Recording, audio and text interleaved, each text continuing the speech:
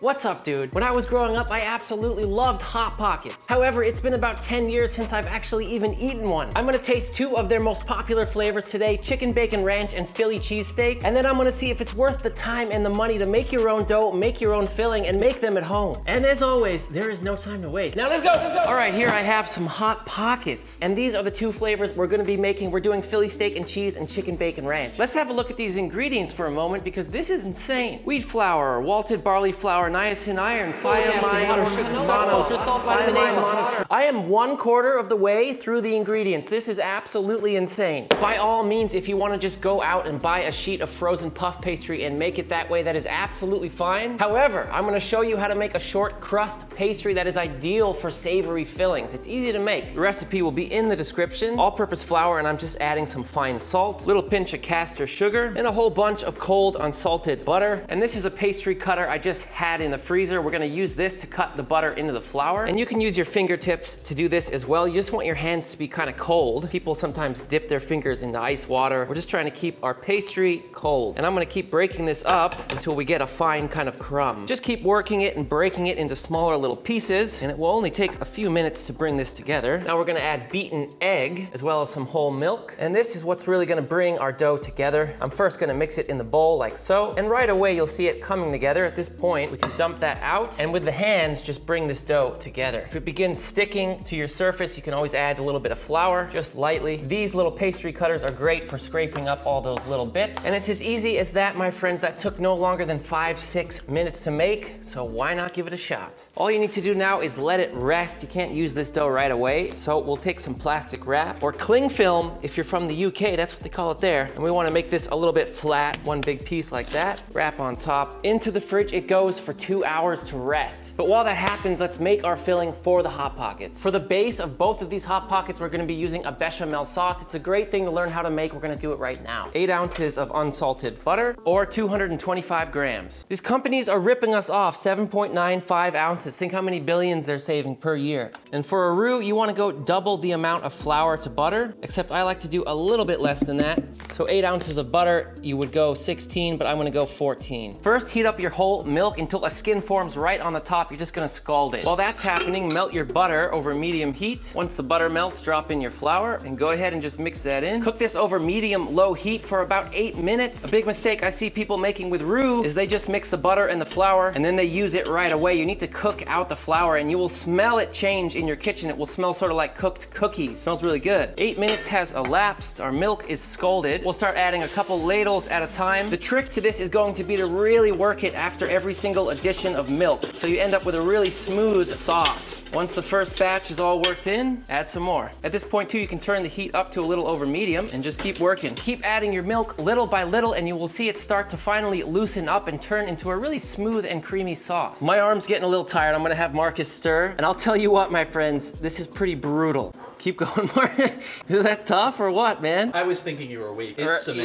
Yeah, he thinks cooks are weak. Remember this man's face. So we have to remember, here's the consistency now. Really, really, really thick. However, we're gonna need to cool this down before rebaking it inside the pastry. And this is the consistency it's going to be when it's warmed back up. So we're just about there. A couple more ladles of milk and we're good. Okay, there's my thickness. We're gonna stop right there and separate this sauce in half for our two different flavored Hot Pockets. Here I have the chicken bacon ranch Hot Pocket. We're gonna see what Hot Pocket is made out of. And I baked mine because, well, I'm fancy. Oh God. Here's what it looks like on the inside. A little bit sad if you ask me. Time to give it a bite. 150 ingredients. Here we go.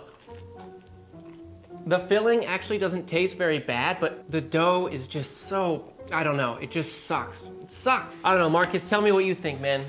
Oh my God, I immediately burnt my fish. Oh, of course, dude, it's burning hot. It's okay. You like the dough? It's got weird flavors. There's something weird about it, right? I don't know. Well, Hot Pocket, not too bad. I would rate that, 4.2 out of 10. But I think we can do it a little bit better than that. I'm just here looking at Hot Pocket's website and their description of the chicken bacon ranch Hot Pocket. And they say, loads of bacon with white meat chicken, mozzarella, parmesan, Asiago, and peppercorn ranch sauce. That's exactly what we're gonna do. Let's finish this sauce. For the chicken bacon ranch Hot Pocket, I'm gonna start with a whole chicken. Just gonna spray this thing down with a little bit of oil, just avocado oil. This is just a great way to cook a chicken. If you want really tender meat for a filling like I'm doing today, and all I'm doing is just hitting this everywhere with a little bit of flaky salt. And I'm putting a whole bunch inside as well. Let's get under the wings and everywhere, around the side of the leg, the back, just like that. I'm simply just gonna roast this at 400 degrees Fahrenheit for about 50 minutes or until it reaches about 155 internal. In it goes. Here's our chicken after the 50 minutes, totally cooked. Now I'm gonna let this chill all the way down to room temp before picking the meat off the bone. If you wanna try this at home, you definitely don't need to roast a whole chicken. You could simply cook some breasts in a pan or poach them in a little stock. There are many faster ways to do it. I just love the tenderness and end result from roasting a whole chicken and picking the meat off. Okay, my chicken is completely cool now. I'm gonna start by taking off these legs. Find that joint, follow it around. Same deal over here. There she is. I'll then take off these little wings right here. Hot pocket. While I'm here around the back, let's get these oysters. Ooh, you see that? Ooh, they're the best. The back meat of a chicken is good stuff, my friends. Good stuff. Now, I don't need the skin for this, but I'll crisp that up in a pan and make a little snack with it, that's for sure. Now, usually I do this before roasting the chicken, but in here, whoop, is the wishbone. You see that? There it is in one piece. And you want to take that out before slicing the breast because it's in the way. So let's get these breasts out. And this chicken has retained so much juice because I really let it cool down all the way. And with the breast, I'm gonna slice them into nice big chunks that are gonna fit inside my Hot Pocket dough. Just dropping this all into a bowl. And with the thighs and the legs, I'll again take off the skin, find that joint. It's right about there. Whoop, got it. And with the thigh meat, I'm just gonna pull it off into these large pieces, like so. And again, just slice it this way into rough chunks. Does not need to be perfect. And we'll just repeat this process with our whole chicken. And there is all our chicken meat ready to be added to the filling. For the bacon, just tray it up on a sheet pan with parchment paper and bake at 400 degrees for about 20 minutes or until nice and crispy like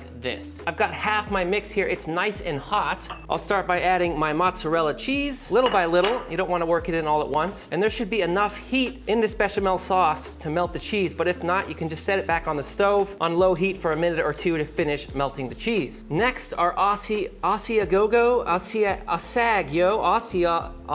cheese. Same deal, work it in little by little. The flavor is really coming into this sauce now, and I know it seems really thick, but we need to be able to roll this up inside of a pastry, so it has to be. Last cheese we're adding is Parmesan. Same deal, little by little. We'll work that in. To get that ranch flavor, we're gonna be using some of this buttermilk dried ranch packet seasoning. This is my preferred ranch seasoning. I'll start by adding just half of my ranch packet. The stuff's pretty strong. I wanna make sure I don't over season it. And we'll work this in and give it a taste. You know what? It's a lot. Going for the whole packet. Going for the whole packet. It's gonna be fine. Should be a little bit flavored. God, that tastes good. Sergeant Gilbert reporting for duty. That's just black pepper, and as they recommend on the Hot Pocket website, we're gonna add a bunch of pepper. Our roasted chicken is now going in, and we only have one last thing to add. But first, let's fold this all together. I got you, Hot Pocket. This is gonna be the best Hot Pocket ever. Our crispy bacon that I just chopped up into large chunks. Oh, we're just gonna mix all that bacon in, and holy cow. Our chicken bacon ranch Hot Pocket filling is complete. And I'll tell you what,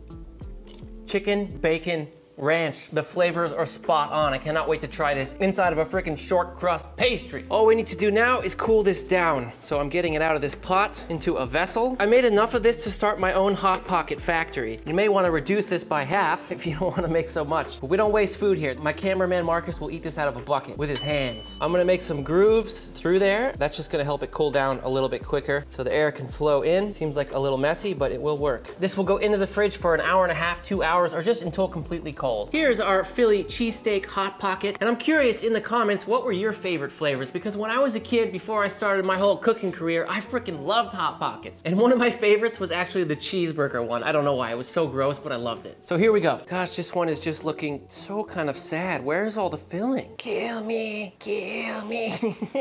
Okay, this, it just seems like it needs more filling. Oh! This one is even worse for me. It just tastes like peppers and sadness and a little bit of depression. Yeah, it's just not good at all. Marcus, try this thing, man. This one was my favorite, so that hurt my feelings. This one sucks, and I remember it wrong. Let me just take out some of the beef. God, it tastes like, dude, it tastes like dog food. Like, I've tried dog food before. It tastes like, it tastes like. I just wanted to see what it tasted like. For this specific Hot Pocket, I know we can do better, so let's make it. Here I am back on the Hot Pocket website. Nice website. The description for the Philly steak and cheese Hot Pocket goes as such. Savory beef. To me, that means mystery meat, right? Savory beef. Reduced fat mozzarella cheese, onions, and sauce. Hot Pocket also adds bell peppers to their mix, which certainly isn't authentic in a Philly steak and cheese, but we'll take their recommendation on that one. Couple of bell peppers for our Philly steak and cheese Hot Pocket. Those go under a high heat broiler until you see that skin begin to blacken. At this point, you want to flip them over and do all the other sides. We'll put them in an airtight Tupperware container and just let them steam for 10 minutes. That'll make them really easy to peel. Just 5 or 6 minutes of broiling. And now the peppers are very, very easy to peel. I wouldn't recommend rinsing these. You wash off a lot of flavor if you do that. So just do your best to peel them like this. Actually, no problem at all. We'll just pop that top, slice it open just through one side of the skin, scrape out and remove all of the seeds, slice out the membrane, and then cut into strips. The steak for our Philly cheesesteak Hot Pockets, I'm using prime New York strip. Now, do you need to use prime New York strip? No, use something cheaper like Top Round, that'll be fine. I just had these and I froze them for 45 minutes, so they're gonna be really easy to slice thin, and I'm just taking off a good bit of this fat cap. We don't need all of that in there. And then I'm gonna slice really thin, and because they're half frozen, it's really easy to slice these into thin little pieces like this. Got a pan here over high heat for a couple minutes, just adding a little bit of cooking oil. I'll drop in all my beef, and we'll season that up with salt and pepper, and we'll cook this down without very much color at all. Now, Hot Pocket likes to leave its steak in big strips, but I'm going for that more Philly style, so I'm gonna chop this all up just using a spatula. Now that that's all chopped up quite nicely,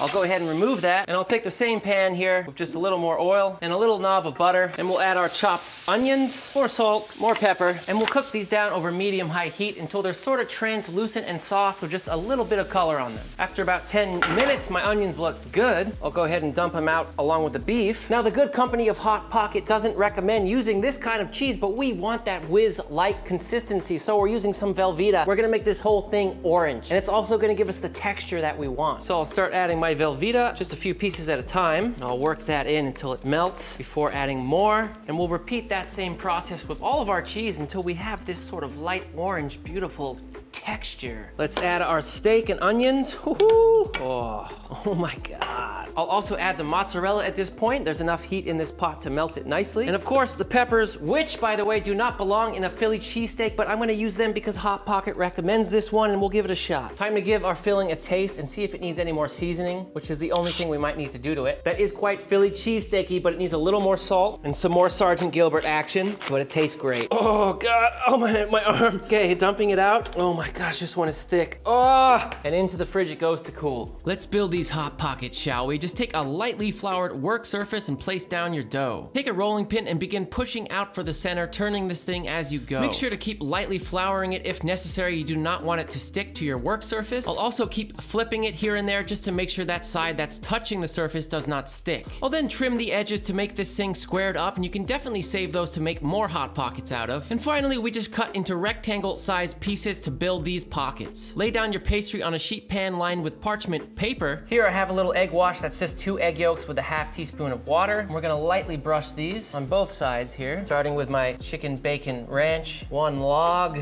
of filling. Make sure to leave room all around the edges. Going over the top, that's why we wanted it a little bigger, so we can close it off here. And with that egg wash, it should really stick. We almost want to treat this like a little mini beef Wellington, so squeezing the air out like so. Going in with the beef filling. The only thing I wish I did a little differently here was add more beef and less filling, but it's okay. Still gonna be good. Go ahead and drop the lid on your beef. Push the air out again. And now I'm gonna take a fork and just crimp it all the way around just to make sure this seals. We don't want our filling coming out, so really give it a good push, not all the way through, but you want it to be sealed. And then all I'm gonna do is take my knife and just trim this up a little bit, give it a cleaner look. And again, on all sides, there we have it. Same deal over here with your Philly cheesesteak.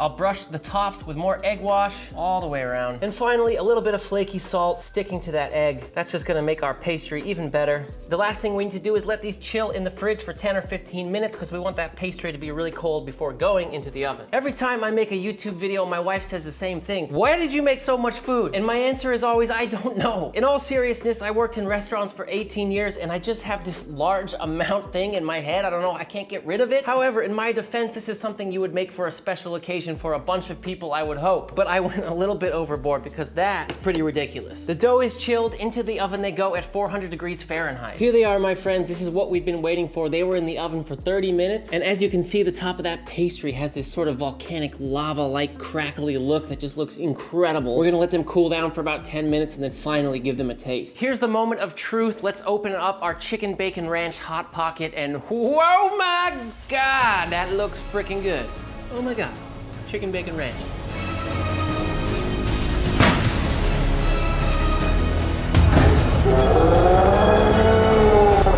Dude, you can't even compare this to a Hot Pocket. This is absurd. Ah! Oh, the pastry is so good too. And here we go with the Philly cheesesteak slicing through, and oh my friends, we have something we can treasure forever. Philly cheesesteak.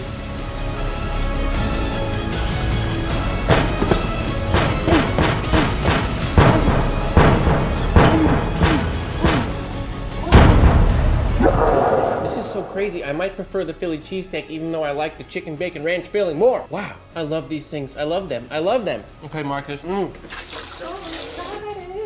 bacon man. It's hot. Careful. Monster, yeah, dude, be careful.